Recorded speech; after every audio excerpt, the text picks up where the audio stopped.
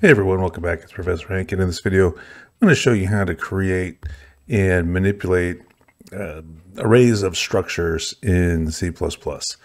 So let's go ahead and get started with it. So with an array of structures, what you're essentially doing is having each element of an array become its own individual structure, right? So if you create an array of 10 structures, you're going to have 10 elements, each element, which is going to be its own structure. So you're going to end up having 10 structures. And this is useful because you can store different types of data all in the same array, right? You're kind of tricking C++ a little bit here because you're creating a new type essentially by creating the struct and then wrapping up inside of it all these different types of values. And then you're creating an array of the structure's type.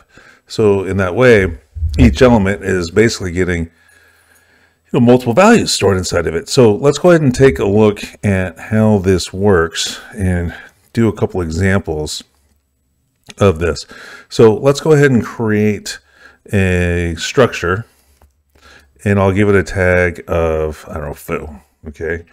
And this is just gonna be a stupid little structure that we can use as an example, and we'll have a string for it that we'll call name. And if we're going to do that, then we have to make sure that we include our string header file. All right. And then I'll put in a float. Okay. And now that I've got my structure here, I'm going to go ahead and I'll define an array of structures. All right. So this is our structure declaration, and then we'll define this thing. So what we're going to do is we're going to define this array just like you would define any other array, right? Any array of any primitive data type. You can create an array of integers, an array of doubles. Well, now we can create an array of foos because we've declared a structure named foo. So we've kind of, in essence, added a new data type here. So we're just going to do the same kind of thing, right? So if you had an array A of integers and you defined it to have 5 elements. Okay, fine. That's what you would do. Now, if you want to have an array of 5 foo elements, you do the same thing. You do the exact same thing. All right. It's just now it's going to be an array of foos. Okay. And I'll use a constant here. It's a good idea. Oftentimes, usually, maybe always, to use a constant there. So now what we can do is we can assign values to each individual element. And the way we're going to do that is we're going to use the dot operator here. Okay, we're going to combine the ideas, right? So if I created just a plain old foo, right, I would do something like this to update the contents of the variables, right? I could do something like, dog and f.f equals 3.2, something like that, right? Well, we're going to do the same thing here. It's just that since now we have an array, right, we're going to use the name of the array and the subscript for the element in which we want to update the name and the f fields. So we're just combining ideas here. That's it. That's all we're doing. We're just using stuff you already know in a new way. So if I wanted to assign to the first element of the array a couple values like name, I would just do a0.name and then give it a string, right? And then I could say a0.f equals 3.2. So now that first element of the array has now got dog in its name field and 3.2 in its f field, right? So we can certainly do that. And then we'll display that to the screen just to prove that it works. Okay. And then we'll combine this. We'll take it a step further and use a loop with our array, right? So again, this is useful because, instead of having to use multiple arrays, say, an array of strings, an array of floats, etc., to store all this information, we can just use one array. So it makes it quite a bit easier to deal with. So let's go ahead and use a loop now. So we'll do something like for int I equals 0, I less than size I++. All right, and then I'll ask the user, cout, enter a name for element,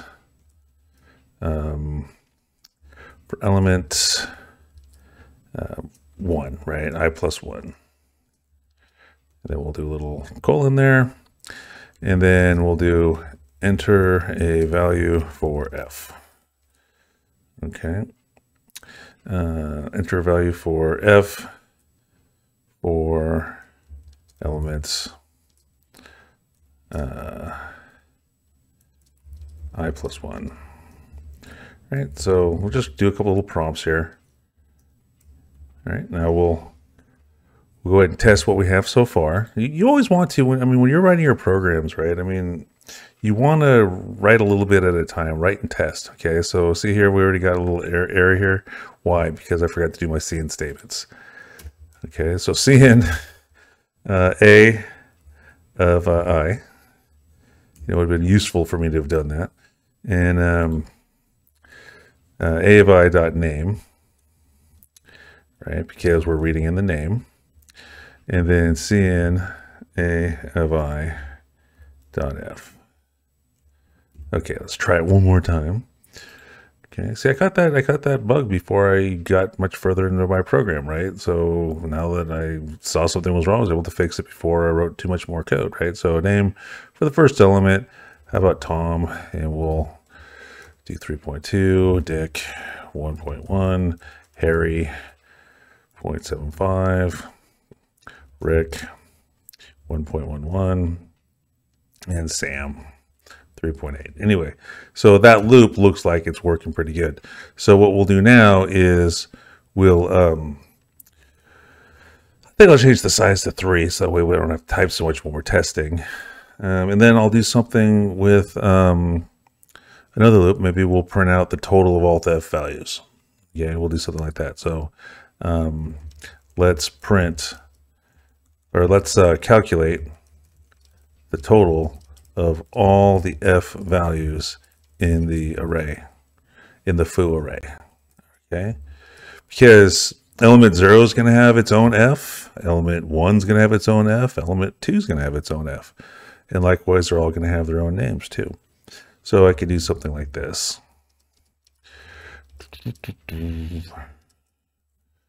All right, and I could say, I'm just going to add stuff up, right? So I'm going to need an accumulator. So let's put this in here. So we'll say float sum equals 0. Don't forget to initialize your accumulators, everybody.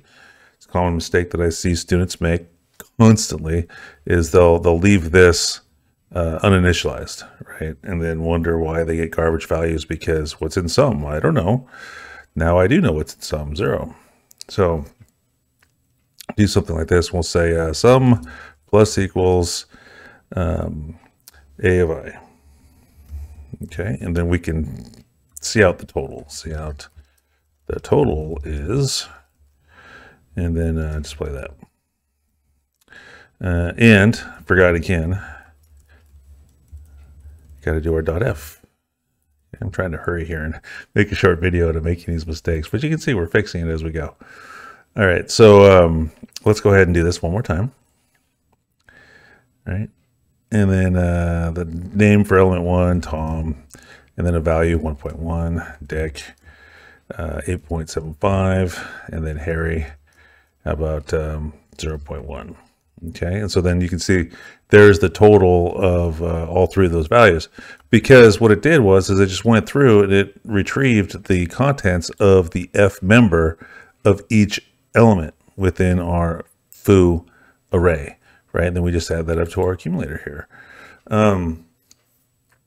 So we could do that, and then we could, of course, display the average just by simply dividing the average by, or the sum by the size of the array, right? So I could say, the average is do something like sum divided by 3, right? Or divided by size would be better. Okay. And now we'll see what that looks like. Then once we're done with this, I'll show you how to use an initialization list with this array of structures. So John 1.35, brick 8.1, and then pi 3.14159, right? So there's your total, and then there's your average, right? So let's clean this up a little bit and look at how we can initialize an array of structures. Right? So we'll create an array of foos, just like we did before, and we'll make it size elements long, and then we'll have to define what size is. So it's going to be 3 elements long. And remember that you can use initialization lists with foos or with structures, right? So I could do something like this. I could say foo f equals, and then put inside of here Hank and 3.1, say, right? Well, we can, bring this in too, right? So we can combine this concept too. We're looking at arrays, we're looking at using the dot operator. Well, now we can use it, we can create an initialization list of initialization list. So we're pulling all these different concepts in from things that we've already learned, right? So if you were going to create an initialization list of integers, say, you would do something like 8, 6, 7, right? And you'd have 3 values, 1 for each element of your array of integers. Well, now what we have is we've got 3 elements of foos. And so we're going to need to fill up or to initialize each one of those elements of foos. So what we'll do is we'll just use an initialization list for each of the structures. Okay, so that would mean that I could do something like this, right? That initialization list will go for the first element, the first foo element. That one will go for the second, and then this one will go for the last. Okay, so let's see what that looks like. We'll put Hank in here, right? And we'll put in a value for F. So the Hank here is going to go into the first element's name member. The 1.1 is going to go into the first element's F member. Okay, now let's work on the second element. Okay, we'll do something like 7.9. Okay, so in the second element, the 7.9 is going into its F, and then the Rick is going into that second element's name field, its name member, and then we'll do Tom. Okay, likewise, the values are going to be going into the respective fields. All right, so let's check out. So we'll do something like this. F for foo, I guess, and it's an A array.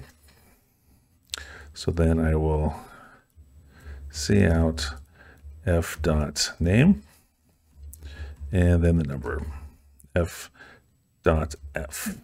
Okay, so we're kind of using that range-based for loop here. So we're tying everything together. We got range-based for loops, we got arrays, we got structures, we got initialization lists. We've got the dot operator, we've got it all. We've got strings in here. So everything's getting more and more sophisticated. Okay, so you can see that the array is actually filled up. Okay, and no, that's going to do it. Okay, so that's going to bring this video to a close. If you're a student of mine, you have questions about any of the topics that were covered in this video, feel free to drop me an email, stop by my office hours, or hit me up on Zoom online. For the rest of you, if you thought the video was useful, please consider giving it a thumbs up. If you thought the video sucked, you got the thumbs down button as well. Consider supporting the channel in various ways. You can subscribe, you can join as a member with additional perks for as little as 99 cents. Leave a comment, whatever. But most of all, thanks for watching, and we'll see you next time.